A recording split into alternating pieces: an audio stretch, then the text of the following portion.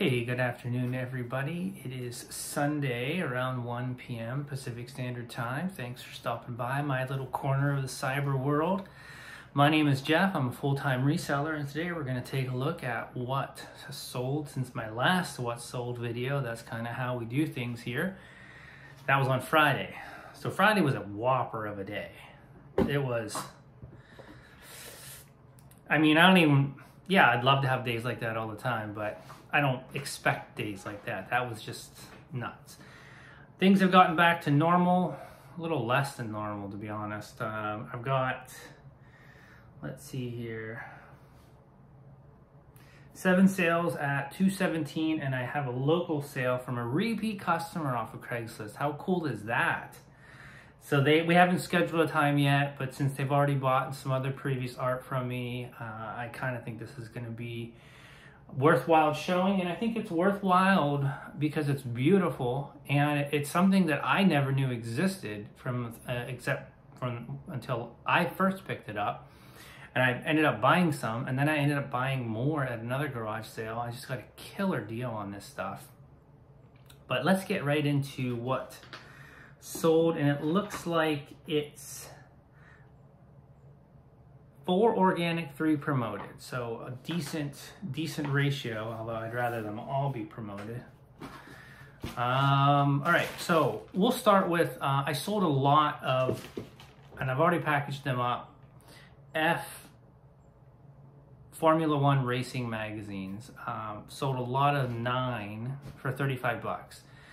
And they were super heavy to ship, and there wasn't much difference in price between media, and I couldn't ship them media because they're magazines, but I noticed, like, once you get to a certain weight, there's no difference anymore, whereas before it was a significant discount.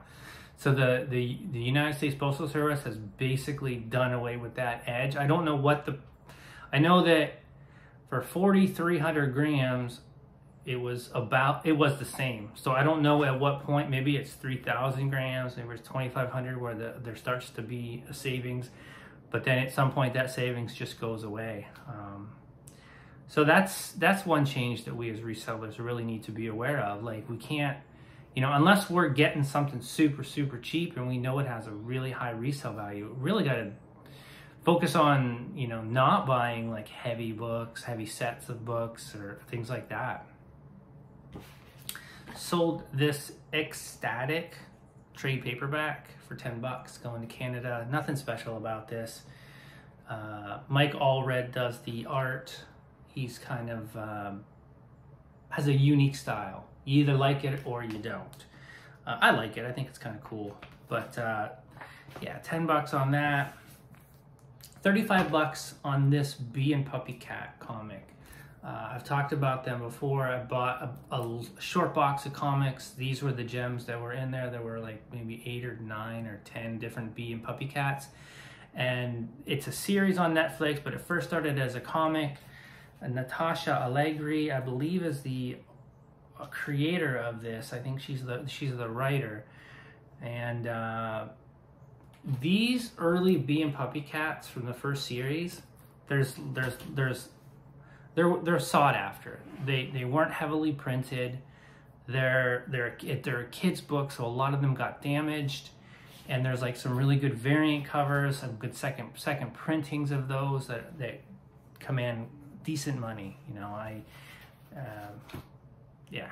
All right. Sold this painting. This is Michael Sylvan. I don't know if I'm saying this right. Gisley. And I don't really know. All right, the Gisley printing process means squirting microscopic dots onto quality paper and canvas. The ink is absorbed slightly and blend to reproduce a fine art edition of the painting. The combination of pigment inks and paper or canvas gives stunning vibrancy and realism to the print. It is a really nice print. I picked this up. I can't remember if it was $5 or $8 somewhere, no more than 10. Definitely, I'm thinking it was around $7. Sold it for $55 plus shipping.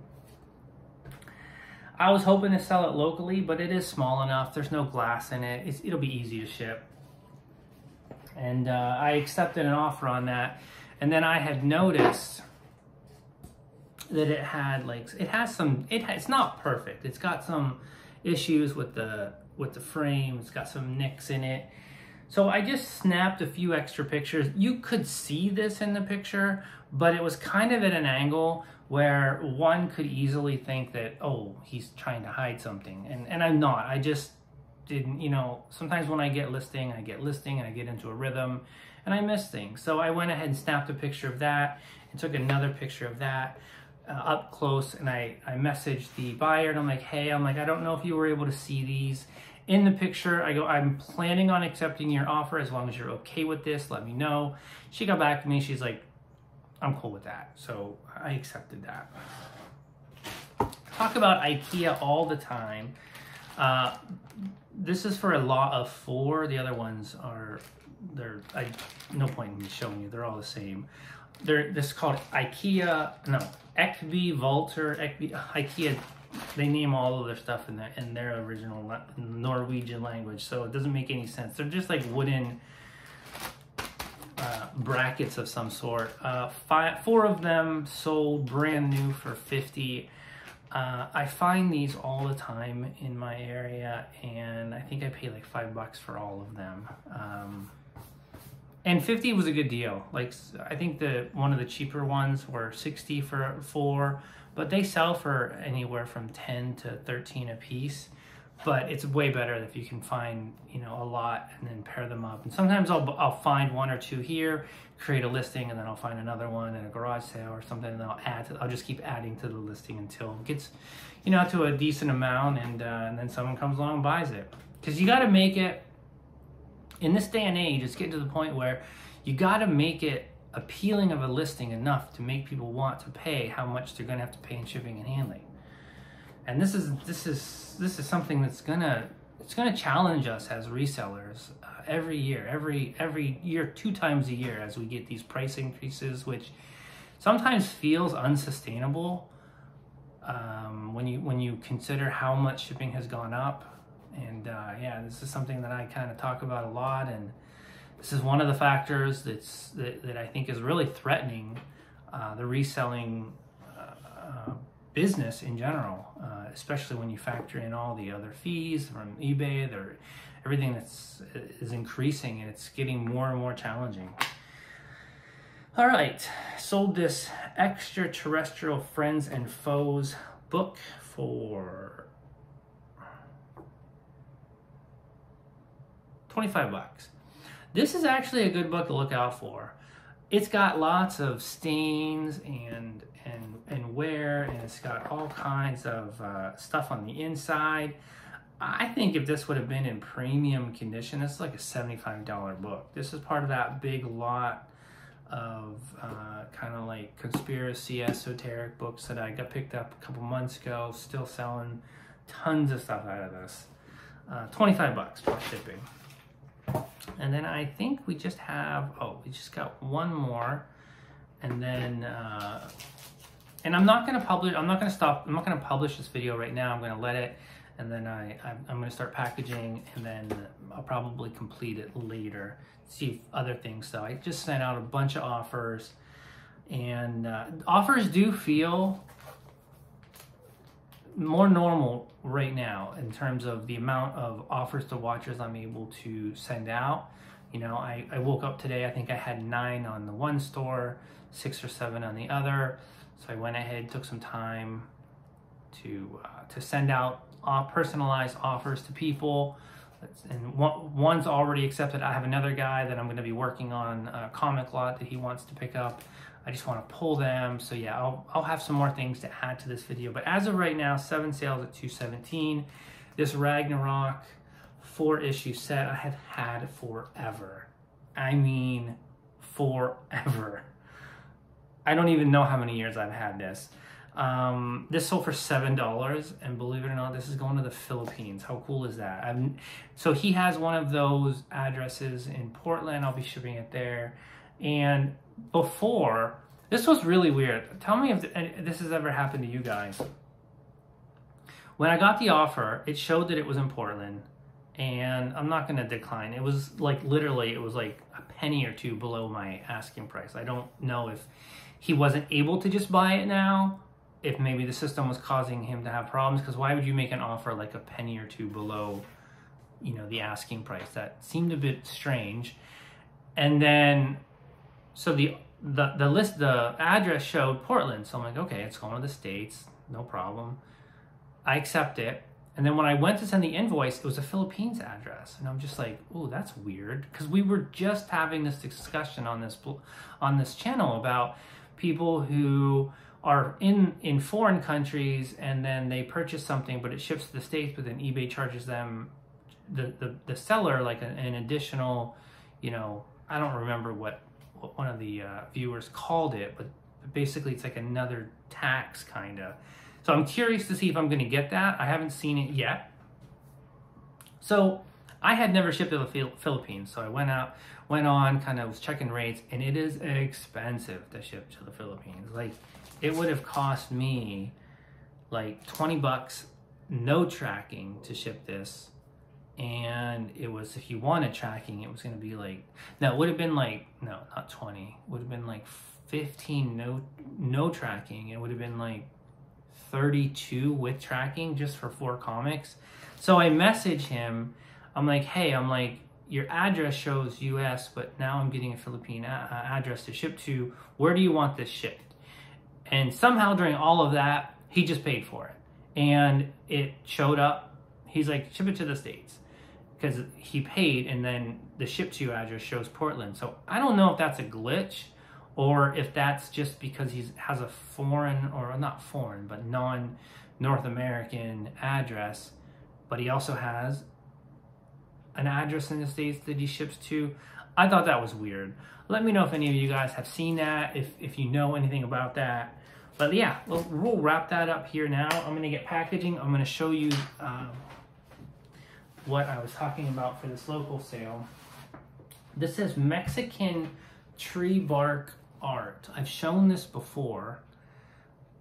And this one actually even has, it's very thin. I just think it's stunning. And you know, I buy what I think is cool. And I think other people will think it's cool. And this translated into a sale.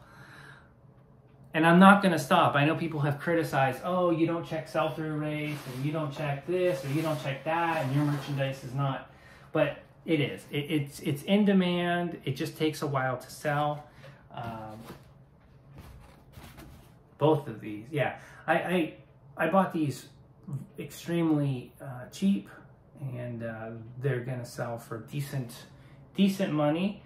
Definitely pick, if you pick these up for a couple bucks, you're gonna sell them. If they're in good shape, you're gonna 20 times, 30 times your money on these things. All right, guys, I will be back in a bit, and we'll find out what else sells today. Hey guys, welcome back. It is now Monday evening. This is the second part of the What Sold video, and so I'll be recapping my numbers since my last What Sold video was Friday. Pretty low. But I'm okay with that, because there are more serious and pressing issues that I do want to discuss, and I can't do them all in this video. There's a lot going on right now. I had a little fun last night with the video, and it was, the whole premise of that video is how so many people on my channel have commented on, the idea that eBay caps sales. It certainly feels that way, but that's not what I want to talk about right now. I do want to say that as soon as I published the video, I published it late last night right before I went to sleep. I half thought I was going to wake up to 12 or more kind of thumbs down, kind of people that were, criticizing me for doing such a video. But I will say it was met with,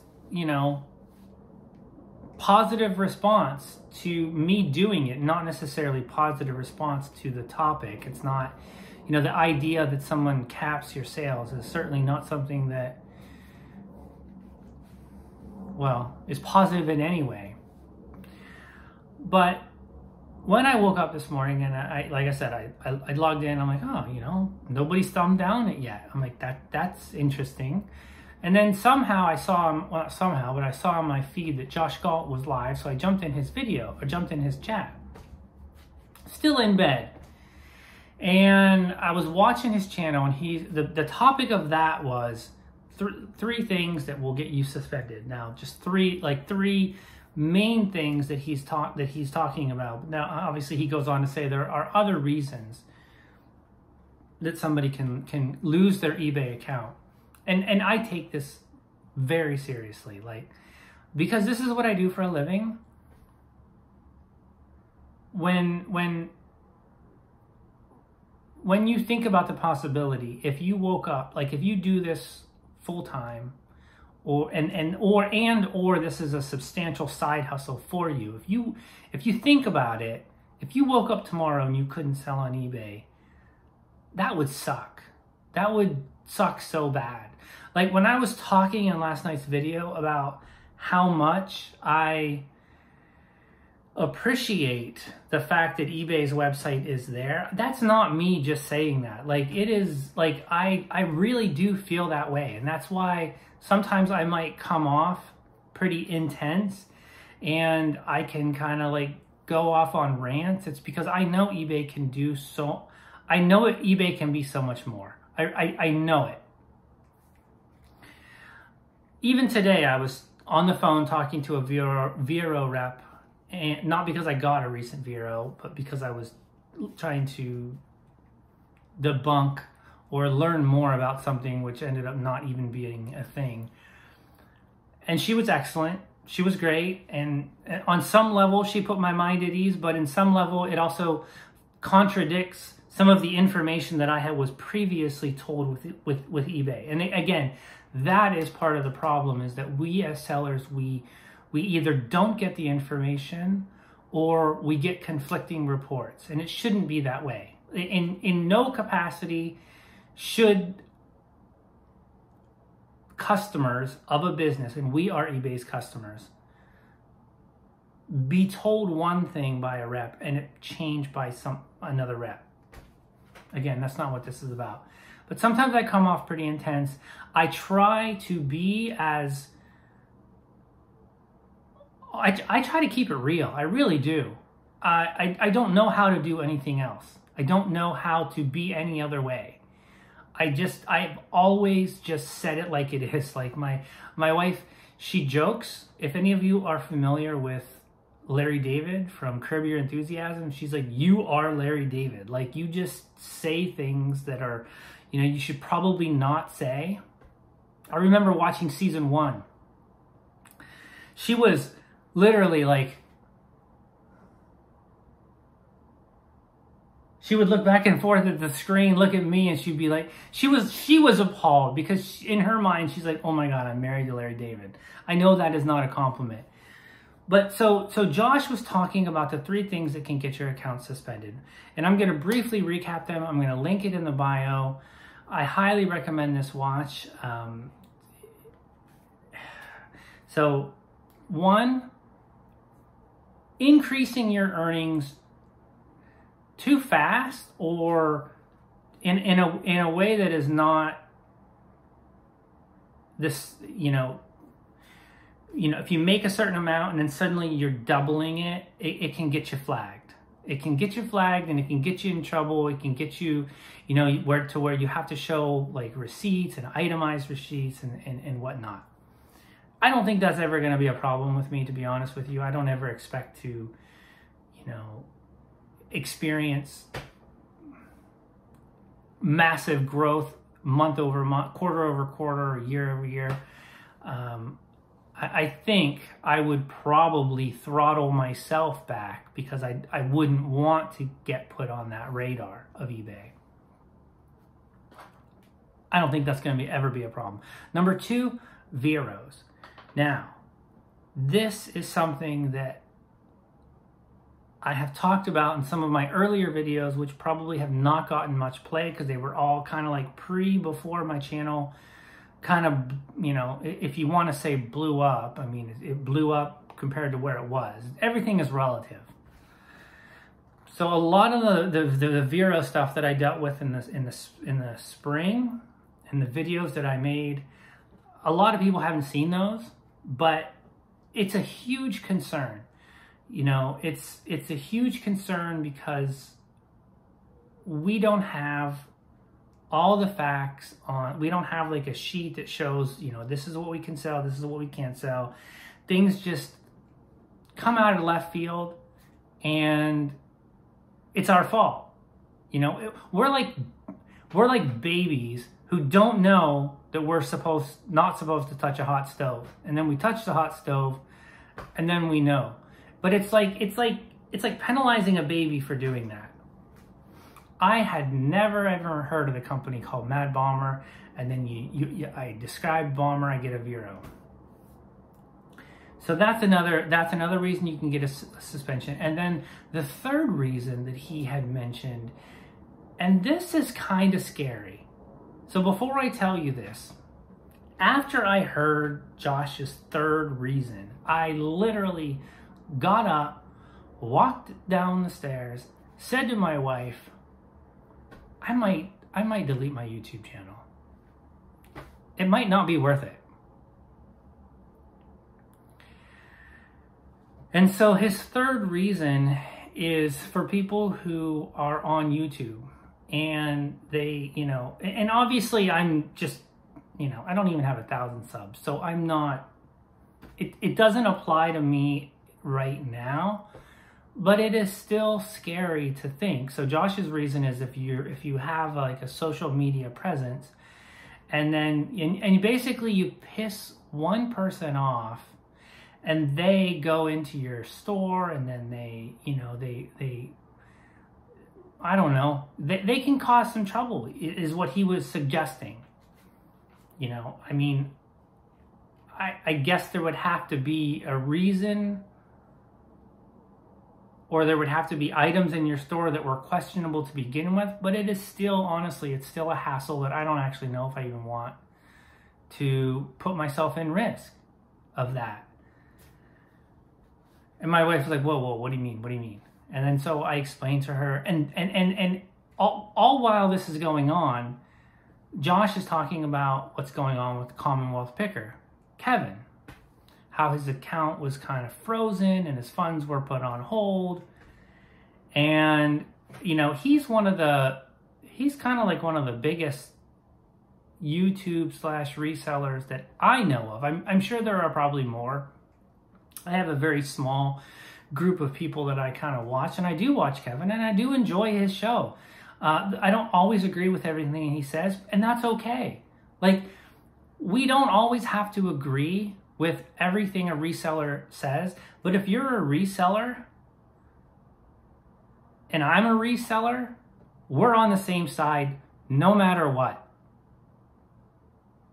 Like, I would never ever throw another reseller under the bus just because I don't agree with something that they said. I would never go into another reseller store and criticize what they sell or criticize how they sell. Like, I don't need that. I can screw things up enough with my own store that I don't need other people doing that. And the reason I'm bringing this up is because as Kevin was trying to kind of like work through what happened, and he still has no clarity, it ended up working out for him, but it's a problem. It's a problem that I don't know how to solve. And it doesn't sit right with me that this is the way things are done with eBay. I just, you know, I pin a lot of like my future on reselling, and maybe I shouldn't. Maybe that's on me. But not knowing what you did wrong, or not knowing why your accounts are frozen, it is a scary, scary thing. And I know, right? Like, you have to take a grain of salt for anything that you hear on YouTube. Because, you know, sometimes maybe you only hear half the story. You know, you hear about other people whose accounts have been suspended, and they tell you, they list a bunch of things, and maybe there's more to it. I don't know. Like, you know, like Chris at Daily Refinement, he got permanently suspended from eBay. You know, it's kind of out there, and he's talked about it. I can kind of understand that. I can kind of understand it, but it doesn't make it right. But like Kevin seems like he doesn't do anything different from what I do in terms of like his style of picking.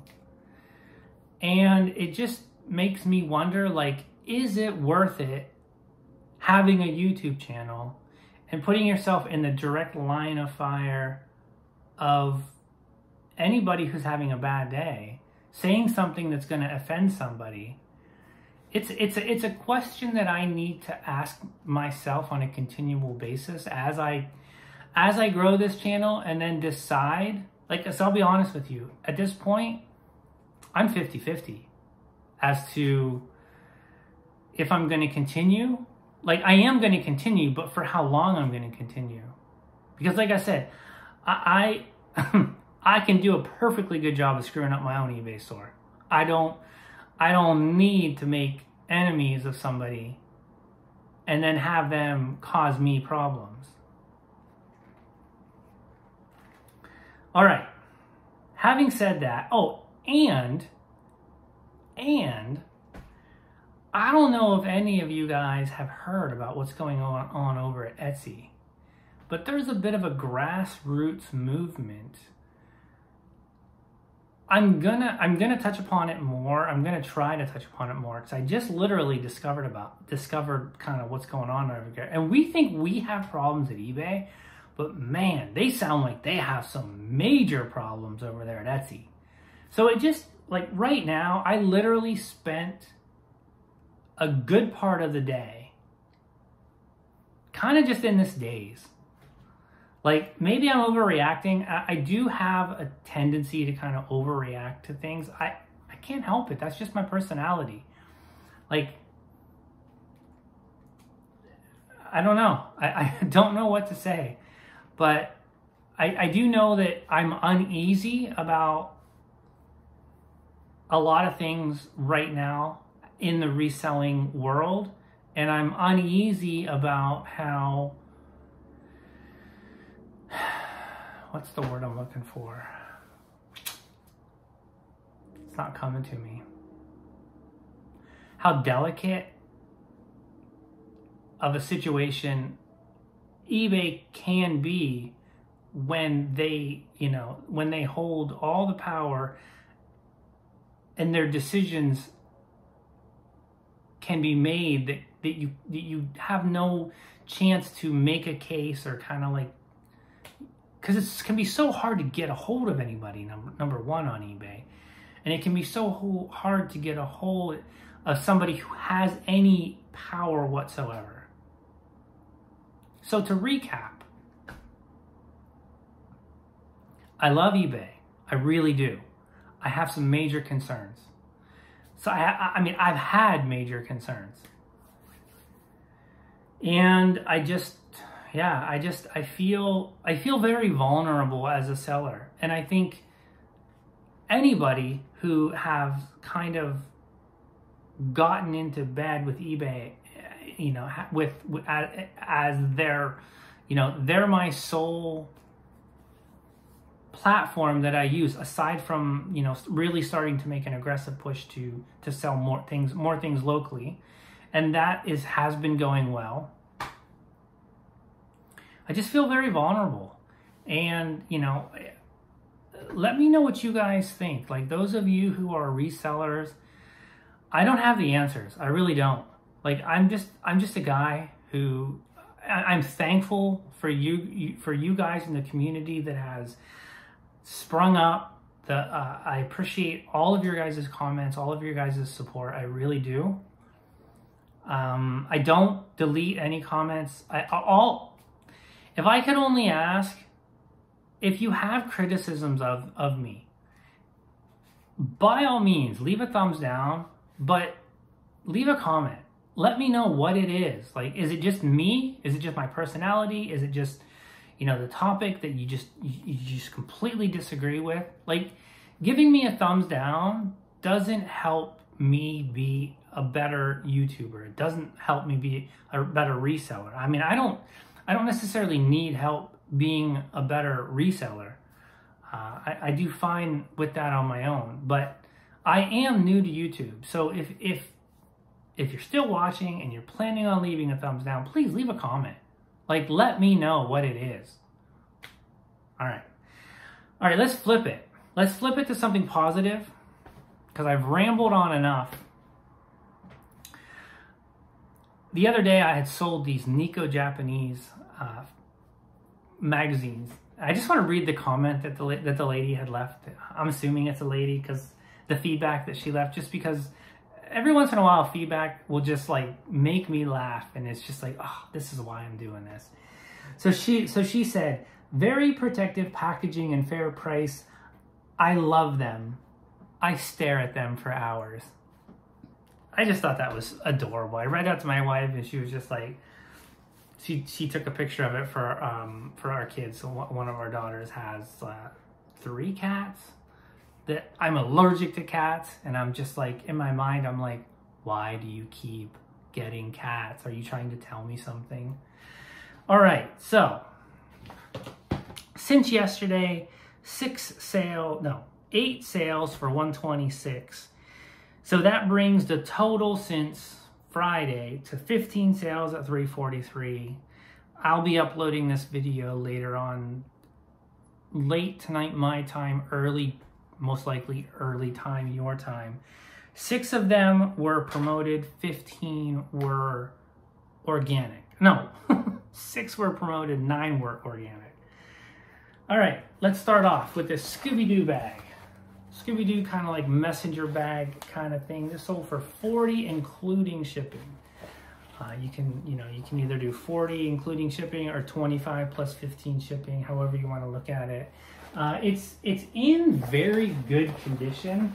It is pre-owned, but I mean, it's pretty cool. And I was a big Scooby-Doo fan growing up. In fact, my first dog I got to name him, and I named him Scooby. So little sentimental place in my heart.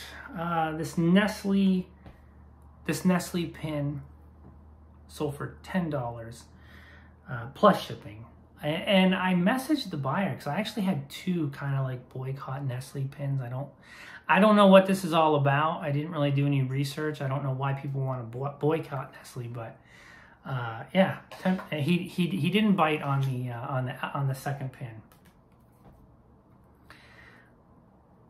I always kind of like wonder what people do with these when they buy them. A ticket stub for Deep Purple, 1985, with Girl School. That was the opening band. I don't know that. Look at that. Back then, concert ticket, $16.50. This sold for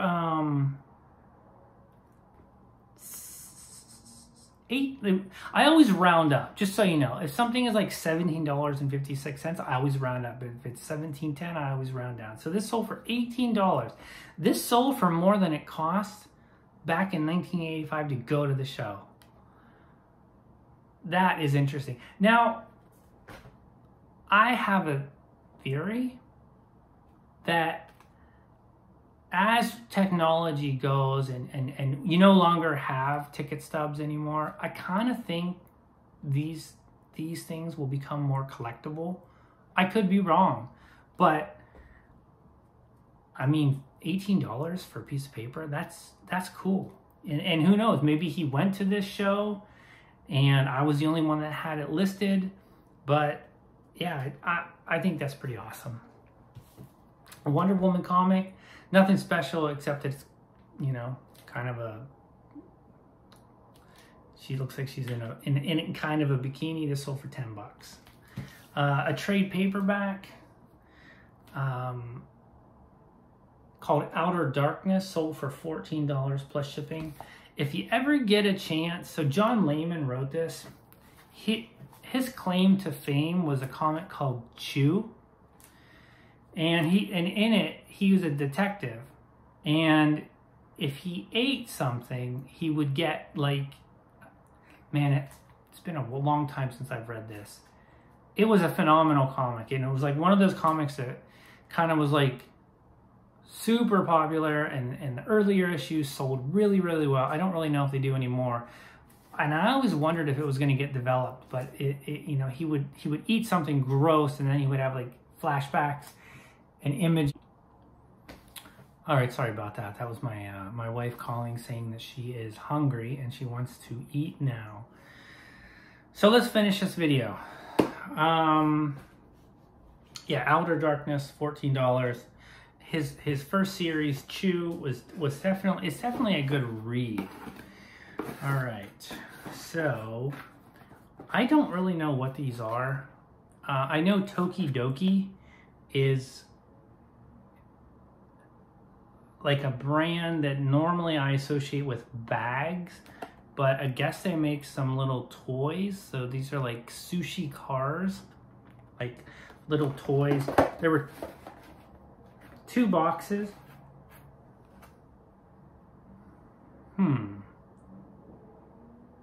So I have these comic short boxes that I've been switching some of my inventory to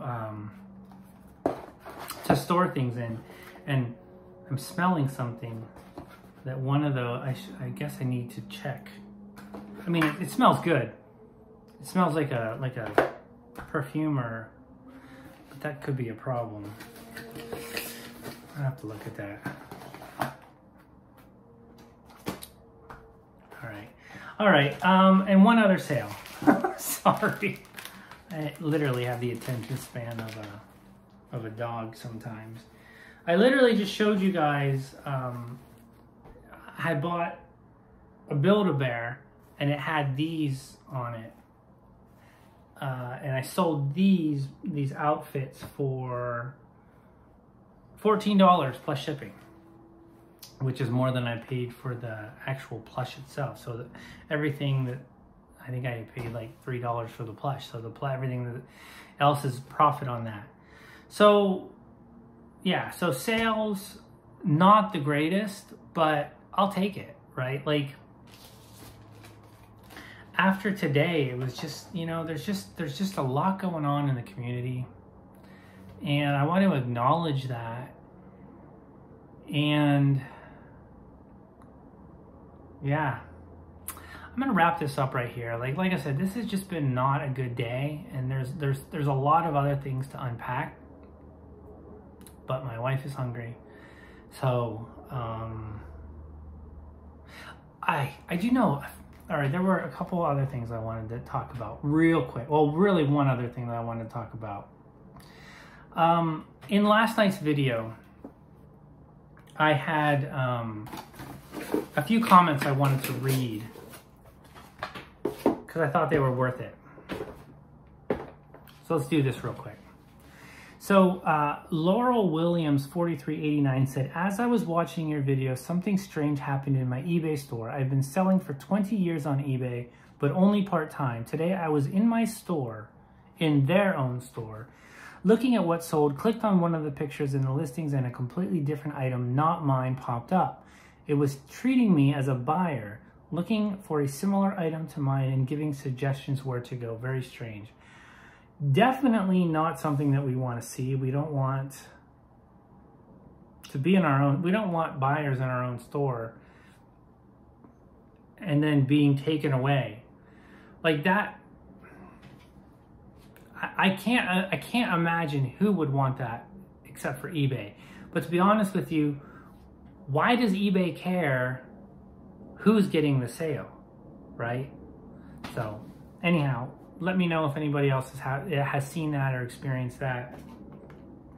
Can't believe these smell like that. James Kelly 6350 said the ineptness of eBay to keep their website working is the root cause of up and down sales. I highly doubt eBay is monitoring 18 million sellers and capping them when they reach a certain dollar sales amount. The only way they could do that is to shadow ban your listings. Well, they actually kind of admit that they do that to some degree. They actually, they do admit, and they do that so buyers don't get growth too big too fast, so they can't fulfill their own orders, right? So the technology is there. I really believe eBay has nefariously pushed promoted listings, which has impacted the algorithm. Buyers can no longer organically search for what they're looking for. eBay revenue growth was all from advertising fees. Another YouTuber is telling you to always add best offers, run coupons, etc., which basically means lowering your listing prices, the race to the bottom theory. The funny part of that is that the YouTuber mainly sells low-dollar trading cards and postcards with fee shipping.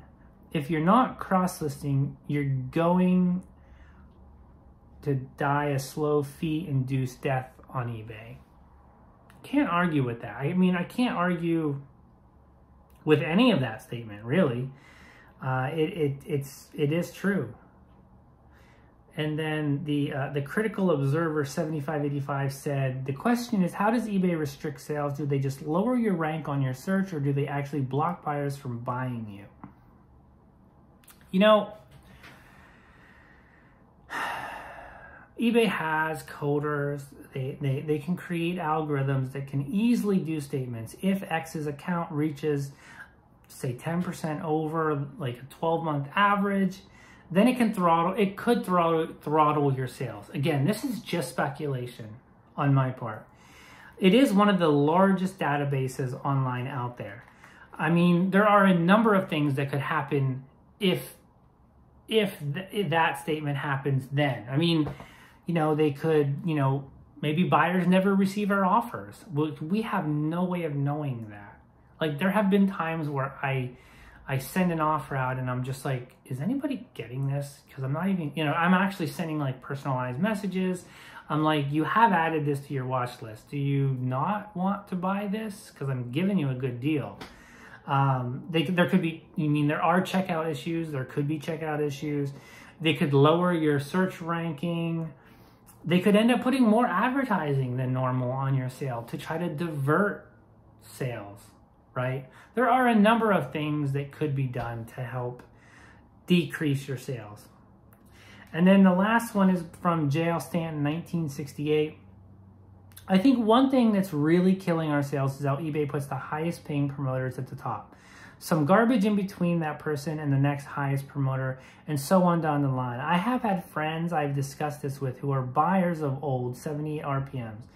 These are people with money to spend, but they're telling me that they can't find anything, even stuff that they know is there, or that it comes up pages later with them putting it in the same title due to the clocking. I'm not sure if that was meant to be cloaking or clocking. eBay's logic makes no sense to me. They want to reward the person who pays the most with the high position, but this doesn't guarantee the sale. And by showing fewer items up front, eBay effectively lessens the chance that a sale will happen. So by charging us more, and many can't, eBay is effectively cutting its own throat from overall sales. In addition, buyers aren't seeing as many choices and are deciding to go elsewhere. This is a problem that eBay should address, because no matter what they think about advertising, charging advertising, they need to get their search fixed so they at least get the sale. They don't want the buyers to leave eBay and to go somewhere else and shop. In addition, buyers aren't seeing as many choices and are deciding to go elsewhere.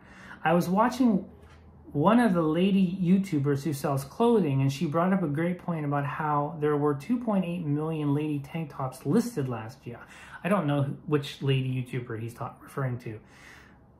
there are 9 million this year, so that would account for some stuff not being seen. But I'll take it a step further. If eBay throws a bunch of garbage like tires, records, books, etc. in the search, then it makes it even harder for people to find listings. eBay just needs to keep it simple and show our damned items, but that's a huge bridge. But that's a bridge too far, it seems.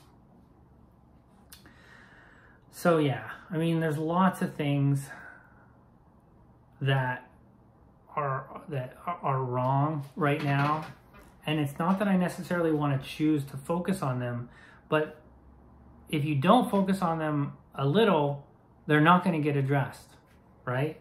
So I just thought those were a couple comments that were worth kind of singling out, because I know sometimes I have problems ensuring that I go through and read all the comments. The YouTube format is not that easy, so I'm sure that viewers of the channel aren't reading all the comments to begin with. So let me know what you guys think. Let me know. I've laid a lot out there, and like I said, there's gonna be a lot to kind of unpack through the week. And yeah, I mean, I have some things that I need to think about. I would appreciate anything that you guys have to say. I always appreciate. I try to read everything. I try to, you know, comment when the comment is warranted.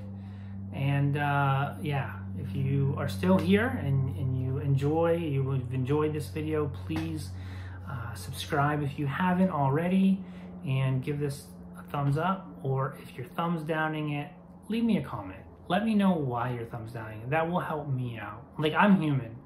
Like, I want to be better. I'm also new at YouTube. Keep that in mind. Like, I'm still kind of finding my voice. I'm still kind of deciding what kind of channel this is. And if anything, that anybody can appreciate, no matter whether you agree or whether you disagree with me, is that I try to be as real and authentic as possible. I have always been that way, and I can say that this is my promise to you, but you don't need to pay attention to what people say. You just need to pay attention to what people do, and that will show you what kind of person anybody is.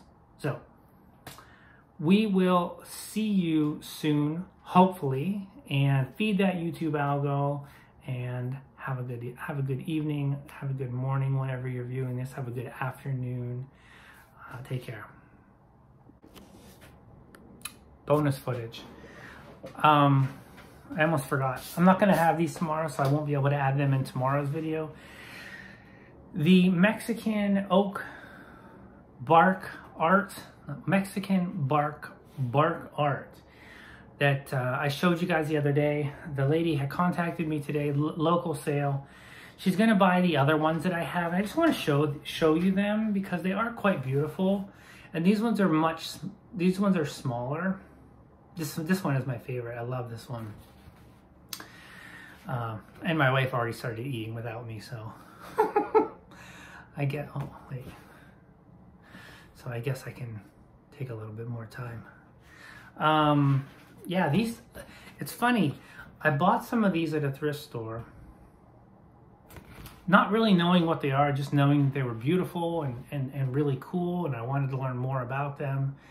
Got them home, listed them, and I don't remember if they sold before I had found more at a garage sale, but I had found a bunch at a garage sale, and it was like one of those garage sales where I remember we got there at like noon, so we were like late, and I was just engaging and talking with a couple of elderly women there that were, you know, just kind of like having a sale, getting rid of some stuff.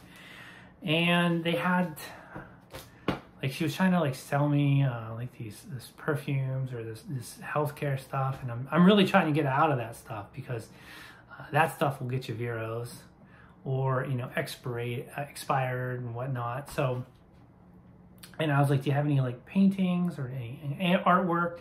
And then she had like this, they were all kind of rolled up in a bundle, and no one had saw them. She's like, oh, I do have these. And she showed them to me, and that is what this plus the other 2 that I showed the other day, and then there was another lot, I want to say like a 3 or 4 pieces lot that I had sold locally as well. Yeah, like I literally got a really, really good deal. But yeah, I like this stuff. I think it's really beautiful. Again, that's my favorite one.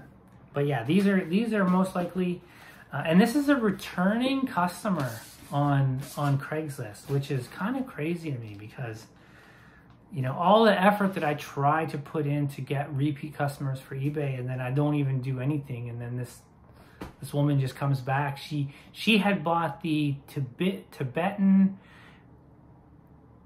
kind of like Cosmo astrology thing. I believe I showed you guys. I didn't really know what it was. Yeah, they bought that. Anyhow, I just wanted to show you guys this because I thought this stuff was really beautiful, and like I said, I probably won't have it tomorrow, so this is good night. I was going to do a Truman Show reference, but forget it. All right, guys, have a good one.